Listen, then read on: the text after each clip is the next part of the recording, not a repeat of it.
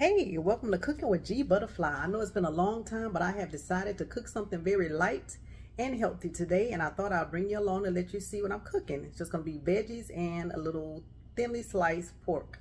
Alrighty, y'all know the first thing we always have to do is wash our hands.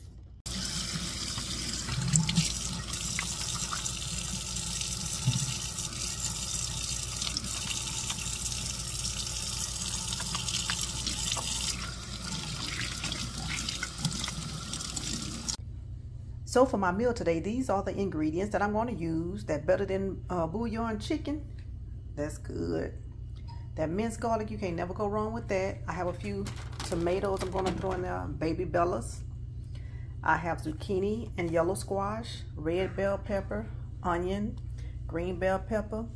Use a little butter. And I also have some boneless, thinly sliced pork chops. And if you're not using that sazon, you're missing out. And yes, I see where it's open. I opened it because I wanted to taste it. Got a little Creole seasoning, parsley flakes. Y'all know we're using that black pepper, salt, garlic powder, avocado oil. So yes, we're getting ready to make us. And I know you see my grapes over there. If you follow my page, you know I love grapes and eat them every day. All right, so I'm back. I'm getting ready to chop up my ingredients for my little healthy one-pan bake. And I already have my ingredients here on my chopping board. So I'm just going to chop and talk and talk and chop. And we'll see how it's going to turn out. Now, I actually took all of the little paper off the onion. I'm going to stick it on this package because I'm going to throw that package away. Because I'm going to use all of that sazon in here. If you don't know anything about this, this is Goya brand. If you don't know nothing about that, order some from Amazon. S-A-Z-O-N. The brand is Goya, G-O-Y-A. Order some from Amazon if you don't have it in your neighborhood. I'm telling you, you will not be disappointed. So, I always like to take that first layer of that onion off just because I just feel like we shouldn't eat it. So you know what? That's trash. You know what, after cutting that paper, I see where I have a few little pieces of the onion paper, and I do not want that sticking to my onion. Alrighty. And since I'm going to have big pieces of veggie and meat, I'm just going to cut it like that. I love onion. I love onion. So my pan is already over there. And again, this is the first piece of the onion. I'm going to take it off. Cut that in 3 pieces. So I'm got plenty of onion. I told you this is a quick meal and it's healthy. I got my yellow squash. Again, I want them in nice sized chunks. Bam, we finished. You see that? Over in the pan. I got my zucchini. I'm gonna do the same thing. Put 3 cuts and just make them big chunks. See? Put all those in the pan. And when I tell you this is going to be healthy, fast, delicious. Yes, I already rinsed off my green bell pepper.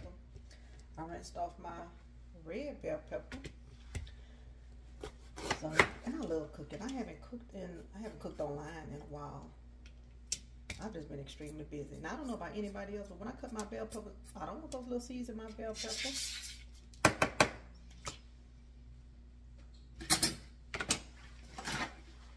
And see my sign, today's menu is, I got a sign back there that say today's menu, eat it or go hungry.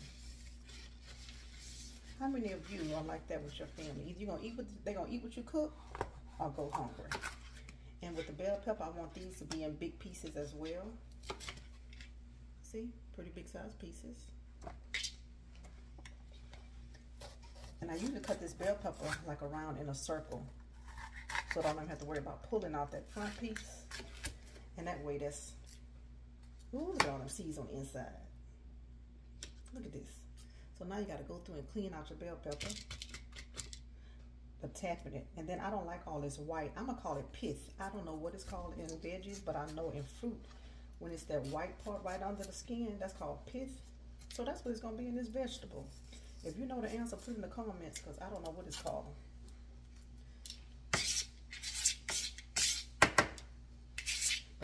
know we don't want all these seeds. See all of that? I don't know why. I just feel like it'll make my food bitter. And it may not, but I've always cut it out. Always. All right, we're going to keep it moving, y'all. This is something really fast because this is probably going to be ready in about 20 minutes. Once I got an oven set to 350. It's already hot. And again, look, see them the seeds everywhere. Cut this in 4 pieces. Now, my mom may eat some of this, but she don't like big pieces of bell pepper like that. I do. Let's see, if I don't eat, I'll eat it later. If she doesn't eat any, I'll take it to work for my lunch tomorrow. And again, I'll cut this in 4 pieces. Super simple. A person that has cooked a lot, this is a super simple dish that anybody can make. Even a teenager could make this dish. If you see my metal pan, I have everything here. Now, my preference would have been to put it in one of my aluminum pans, but we don't have it anymore. We have something that's really big, and there's no need to waste a really big one for this small meal.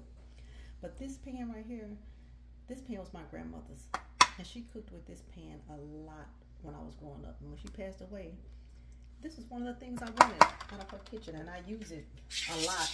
Well, I'm lying. I don't use it a lot because I use a lot of those aluminum pans so I can throw it away. But when I have to put something in the oven in this pan, I always think about the different things my grandmother cooked when I was growing up. So you'd be surprised how many things are nostalgic to you. So that's just a little bit more of bell pepper. That was the green. I'm gonna go ahead and just cut this up. Well, you know what? I'm not even gonna waste it. Let me go down the side of this red. This is gonna have a lot of seeds, just like, and this is a regular sweet bell pepper.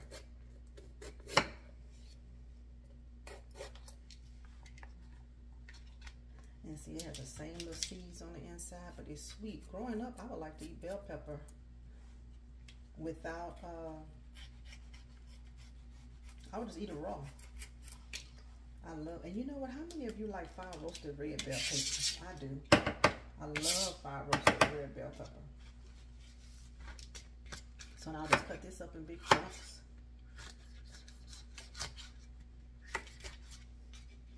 I know some of you probably would have flipped it over to the inside because it is easier to cut that way. We're going to throw that in the pan.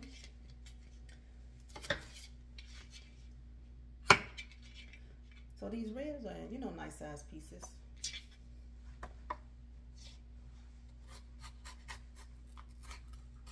But this is a very healthy meal. And we're going to be using thinly sliced pork chop. And they say pork out. They say pork is the other white meat.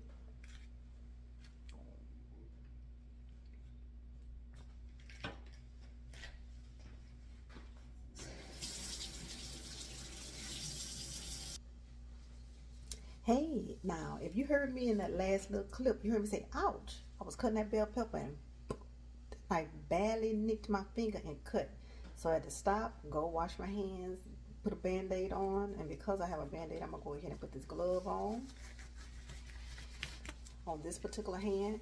And if you're wondering why I didn't have gloves on both my hands, because I'm at my own house. Y'all saw me wash my hands, and I'm always very clean when I cook. But since I cut my finger and I put this Band-Aid, I didn't want to run the risk of my Band-Aid sliding or something like that. So we got one glove and one hand. But we're going to keep it moving, y'all.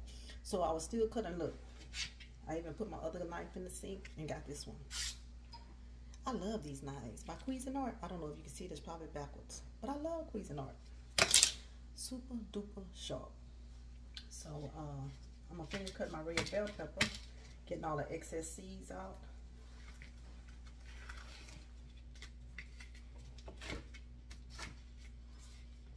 Like I say, I love red bell pepper. I like to eat red, orange, yellow, green. I like them all raw. I don't necessarily have to have them cooked. I know some people, you know what, I need to watch what I'm doing because this is how I cut my finger the last time.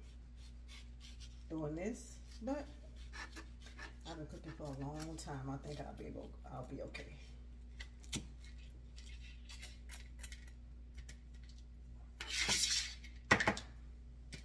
said, when I do these little cooking videos, I try to go step by step just in case somebody really doesn't know how to cook. You know, sometimes you see these cooking videos and you just say bam, bam, bam, bam, and it's done. I try to take my time and let someone watch so that they can learn. Everybody don't know how to cook. Luckily, I learned how to cook with my mom and with my grandmother growing up. But everybody, just like everybody, just assume ladies know how to do hair. Not necessarily. So, all of my red bell peppers cut. Add that to the pan. And I have my baby bellas. I'm not going to run them under any water. But what I am going to do is just wipe them off a little bit with this towel.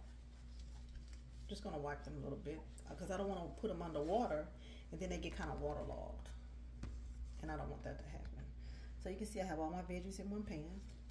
And I'm just wiping off my mushrooms. I'm going to leave them whole. I don't even want to cut them. But I'm just going to continue to wipe them off. Put them in.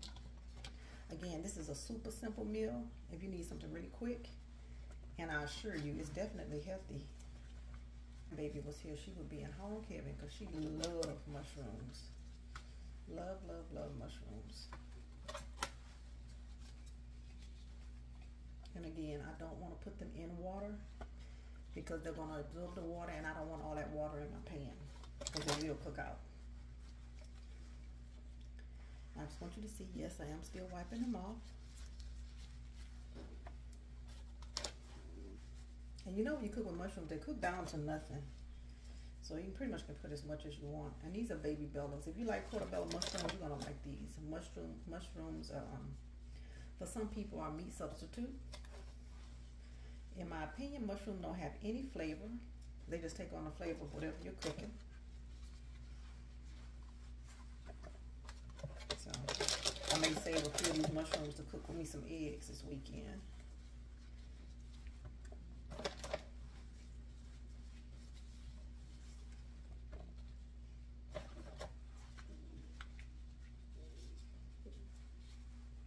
I'm trying not to do this where you can see me roll.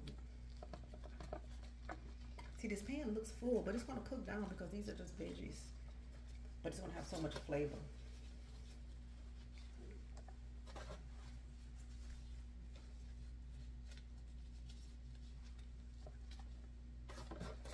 I'm almost to the bottom of this container. So, alright. I'm just going to save a few in here. I'll chop those up for my eggs for Saturday morning. Alright, well there's that. And I also said I had some tomatoes. I love these little grape tomatoes. I said, hey, why not? It's a veggie pan.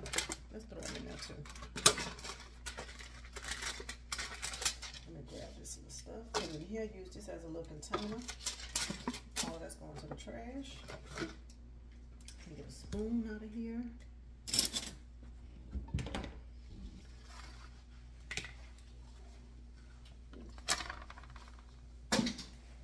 Now, you can't go wrong seasoning up your food, even though it's veggies. Oh, you know what? And as you can see, these are thin sliced pork chops. They were in a container, but as you can see, I took them out. I rinsed them really good. If you're not washing off your meat, you're nasty. But I'll rinse this off really good already. I'm just going to cut this up in little thin slices. I'm just going to stack them. Look how thin they are. See how thin those pork chops are? Thin. So it's going to cook just as fast as this meat. I'm going to try to stack them up exactly. Yeah. So, stack them up like this and just cut them in bite-sized pieces. These knives are extremely sharp. So I'm cutting the meat kind of the same size that I cut the veggies. I'm just going to drop them in there. And remember, this is pork chops, the other white meat. And you know that already is going to render off some flavor. Go ahead and just clean this area just a little bit. Put this stuff in the sink. Bring this over here in front of me. Let me see if I can get my camera a little bit closer for you.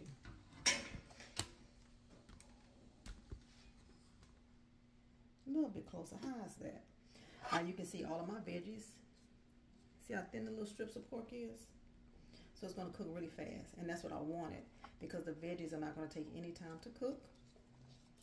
All the tomatoes are going to do is just cook, burst, and just add a little flavor.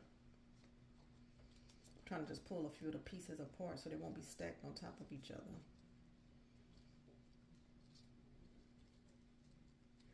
All right, now you cannot go wrong with some Creole seasoning, and be generous. Although, if you have sodium issues, you may want to find you some salt-free. But remember, these are veggies that don't have a lot of flavor, so you're going to have to do something to enhance it. Now, remember I told y'all about this Sazon? Ooh, it's good.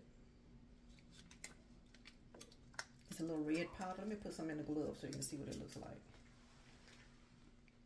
See, it's like a red orangish color. Look, I'm just going to sprinkle that all over. This is just going to add such a good flavor to these veggies.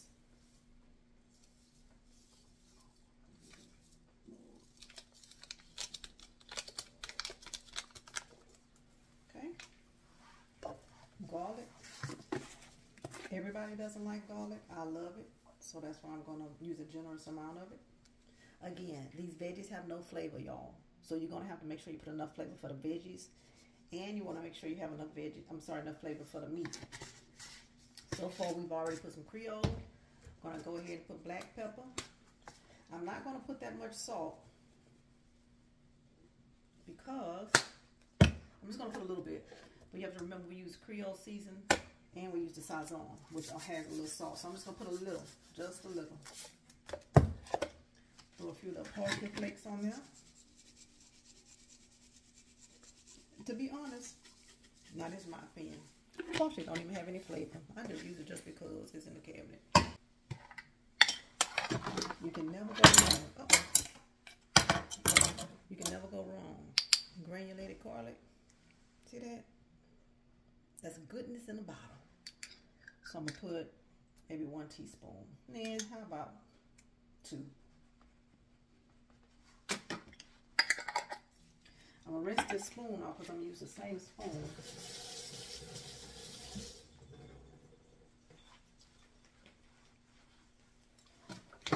This is some Better Than Bouillon paste, chicken flavor. Now, I already know I got pork in here. I know. This, good flavor. So I'm going to put a teaspoon of that. See? The bouillon paste. Deliciousness. So I've added all my seasonings that I'm going to add. Little avocado oil. You use whatever kind of oil. You use whatever oil you want. I'm just going to put a little avocado oil.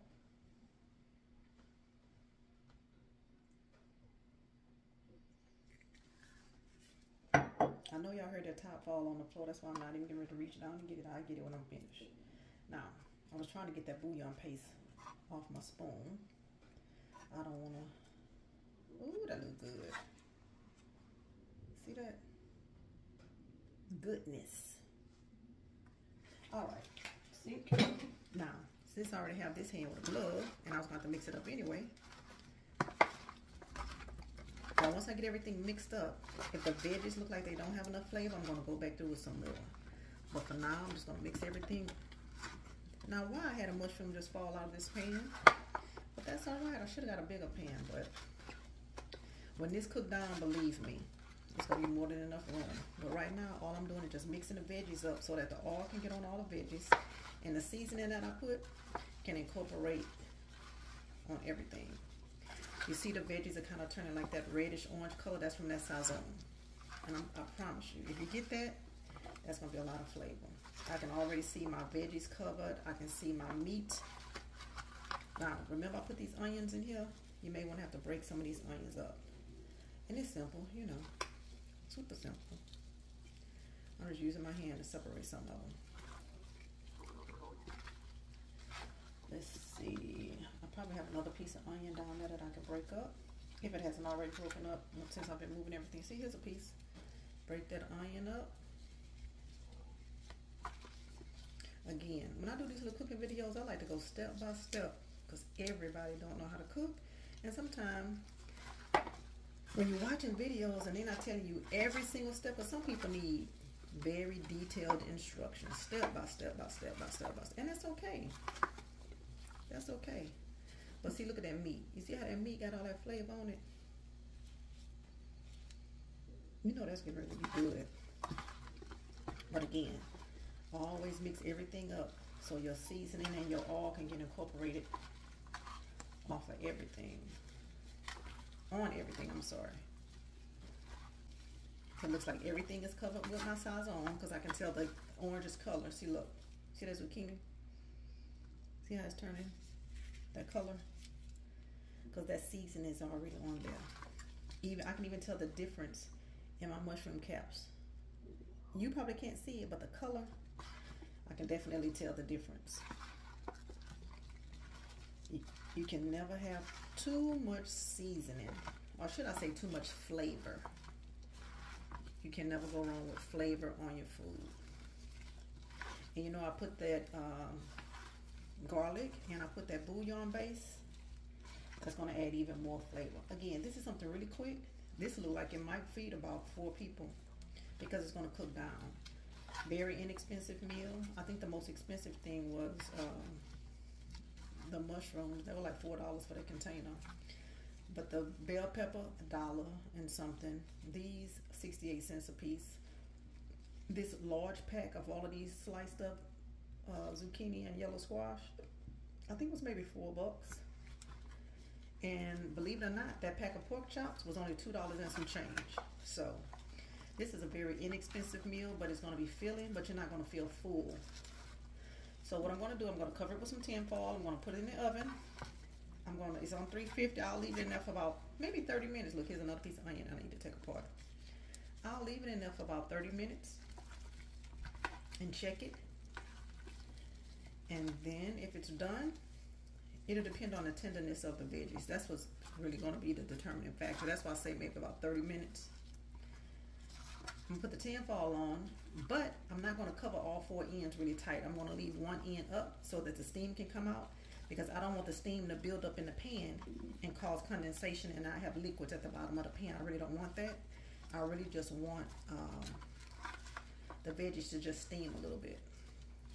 All right, so everything is well incorporated. The oil is on everything. The seasoning is on everything. Now it's time to put this bad boy in the oven, and I'll let you see the final results. This is G Butterfly, and I'll see y'all back when it's ready. Okay, so we're back with Cooking with G Butterfly, and now I'm going to take my veggie and pork steak. Not pork steak, did I say that? That was pork chops. Take my veggie and pork steak, mix out of the oven, check it to make sure the veggies are tender, and I'm actually going to taste a little piece of, I guess, the yellow squash to see if I need to add any additional flavor. Okay, so now I'm taking it out of the oven, and again, my oven was on 350 degrees. I left this side was open the entire time because I wanted the steam to come out. I didn't want the veggies to steam and cause a lot of condensation on the inside. And oh my God, look at those veggies. Oh my God, that looks so good. Now what I'm going to do, I do see a little liquid at the bottom. When I put this back in the oven, I just want to use these tongs just to kind of turn the veggies over. When I put this back in the oven, I'm not going to put a top on. Oh my God, this looks so good. My veggies look pretty tender. Again, you know you don't have to let veggies cook a long time. I'm just going to turn them over just a little bit. I don't want to move them too much because I don't want them to break up, especially my big pieces of zucchini and yellow squash. I can tell my mushrooms and my tomatoes are tender. As you can see, I said earlier how the tomatoes will just pretty much burst. And that's what happened here, if you can see that piece. Let me see, maybe I can pull, let me take the stone off. I can get, sorry about that. That way you can see right in the pan. You see the zucchini. You see the tomatoes. You can see how the tomatoes kind of burst open. And what happens is that tomato, all of that flavor It's gonna go down there. And if you can see, I have a little liquid at the bottom of the pan. See the little bit of liquid? I really don't want that. So I'm gonna put this back in the oven. My onions are getting pretty translucent. My bell peppers are soft, but they still have a little bend to them. I mean, it's still a little stiff, but I don't want them wilty. I want them to still be a little firm. I love fresh veggies. Love, love, love fresh veggies. So I'm going to stick this back in the oven, but I am going to put me a little piece of pork chop and a little piece of squash in a bowl. I can tell the squash is done. Can you see that? The squash is done. I'm going to take a little piece of this just to taste it because I need to make sure and try to determine if I need any more seasoning before I put it back in the pan uncovered. So I put me a piece of squash and I put me a small piece of the pork chop in here. I want to taste it just to see if I need any additional flavor. So let's see. The seasoning on this is good. Actually, I'm going to put just a little salt, just a little. That was the squash. Let me check my pork chop. This is so good. It's fast. It's been about 35 minutes. I'm going to put it back in the oven for about maybe 15 more minutes uncovered. I'm going to put a little salt. This is good. If you're looking for something really quick to cook and a lot of veggies, you're not getting a lot of fat, this pan, if it was only one person, you probably could eat on this 2 days.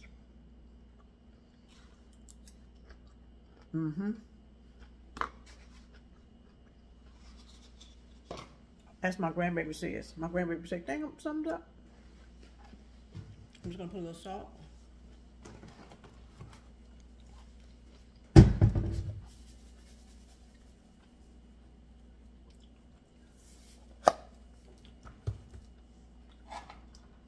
I'm going to even out everything, and I'm going to put it back in the oven, like I say, for about 10, maybe 15 minutes.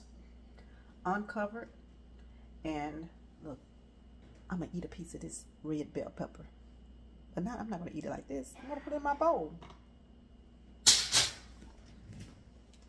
Put my trusty little... I know y'all hear my mama coughing in the background, huh? I'm going to put this about 10, 15 more minutes. Uncovered. And we're going to see the final results in a second. Hey, I'm back, and I've taken my veggie pan out of the oven, and I've actually put it on a plate so you can see all of the veggies. And I'm looking at the pan, I'm looking at my plate. I probably can eat off what's in that pan 3 or 4 more times. And this plate is actually pretty full. So I'm going to try to tip my phone so that you can see what I have in here. You see I have the mushrooms, the tomatoes, yellow and green squash, pieces of the thinly cut pork, onion, bell pepper. I think I came out with a very healthy meal, and it tastes delicious. And this was just another day of Cooking with G Butterfly. Hope you can try this. I tried to go step by step. It's not hard. The seasonings, again, you put any seasonings you want. I put what I like, but everyone's taste buds are a little different. So I hope you enjoyed this segment of Cooking with G Butterfly, and I'll talk to y'all later. Bye.